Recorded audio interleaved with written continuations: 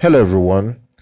Let's take a look at the graph comparing the 7Hz Dioko against the 7Hz Timeless. The graph was taken by the site Audio Reviews News. They've taken very well detailed measurement of these two earphones to show us what you can expect from these two earphones. So let's read the graph a bit, because I've complained recently that almost every earphone coming out these days are all neutral, and graphs will always present you with the facts. It's not just it's not just about always hearing something, but with a graph you might be able to get an idea what you can expect from any earphone these days, because most manufacturers will never send you a product to test before you buy them. You have to use graph to be able to identify if the tuning is what you might like.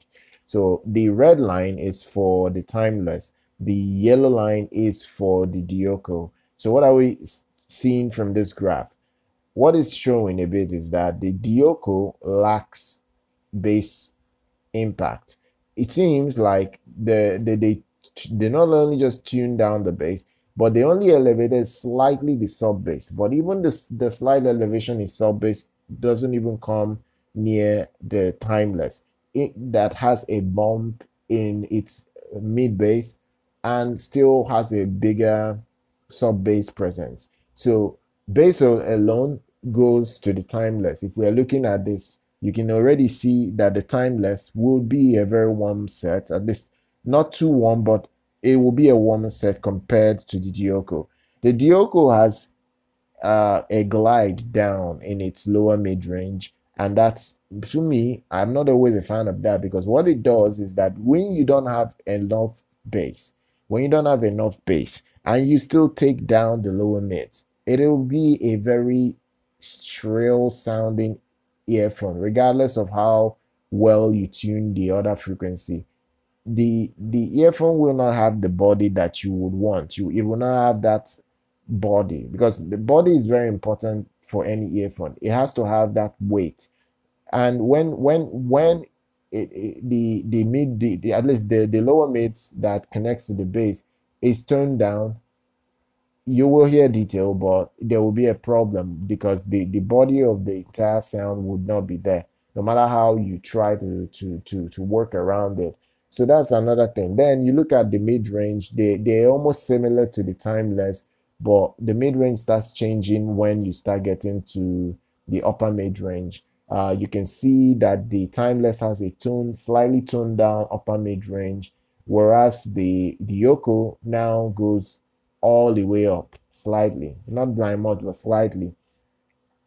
But if you get to the treble, the Timeless has slightly a bumped treble compared to the 7Hz Dioko, because I've seen people say the Timeless has more detail than the Dioko, and I think this is where it shows, because you can see there is a bump in that treble region, so it will seem like it will give you more detail than you would imagine to have right now with most earphones like this. So what I'm getting at here is that neutral earphones are becoming a trend. Even the graph kind of still shows that the Timeless is not even a very bassy earphone.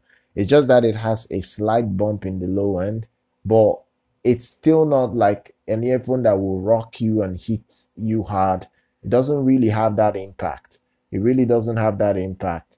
And that's, to me, I feel is a bit of a worry, because when you see what's going on right now with most earphones not being able to have the bass that you are looking for, it's slightly a bit annoying. But at least the graph shows a bit of what you need to know before you go out and pick one. It shows that the Timeless has more bass. It shows that the Timeless has a more boosted lower mids, which in turn will make the sound a lot thicker and proper. It should have a more natural presentation. It should have a much more lively presentation than Timeless. That is the reason why people are currently in love with the Timeless. The tuning is well done, but I'm not saying the Dioko is bad, but the tuning already, from what I'm seeing, I can clearly see that the Timeless is a better tune set. There is an extension in the treble. The mids does not seem too scooped. It is a fine balance. There is a fine balance there. And I think that is the most important thing for any guy that is going out there to purchase these products. It's really, really important you get the balance right. Look, everything looks quite nice. I don't have any issue with the Dioko, but the fact that it doesn't have enough bass is just the only concern I have about it. It's definitely going to be a very good neutral set, but the problem with neutral sets is that the fact you don't have impact in your low end, you may never be able to hear the full spectrum of a sound properly. It will never be very, very proper to your ears. So that's just my concern. But other than that, I think both sets look nice and both sets should serve many audio files properly. All their details will be in the description. If you're interested in any one of them, do subscribe to the channel. I'll see you guys very much next time.